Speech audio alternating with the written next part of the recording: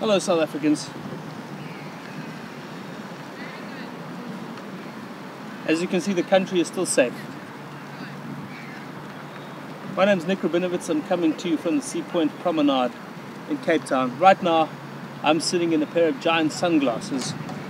And this beautiful artwork is actually called Perceiving Freedom. Sometimes we lose perspective. We go to other places, we forget how great it is here. Really, the message for you today is come home, guys. The sun is shining. Look at this, it's beautiful.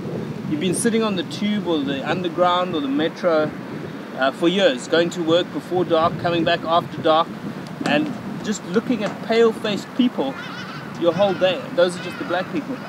Viva! But here in South Africa, I must tell you, the country is not burnt out. It's still a fantastic place to be.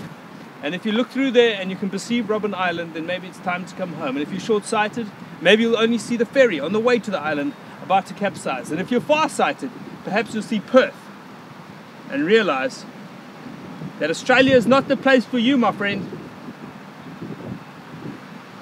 Come home, everybody.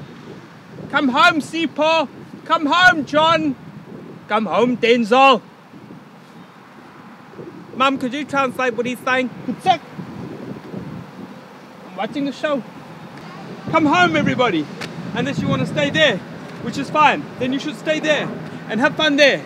Or come home and have fun here and be part of the Rainbow Nation. As Archbishop said, we are a beautiful, wonderful, amazing rainbow. We're just like a rainbow nation.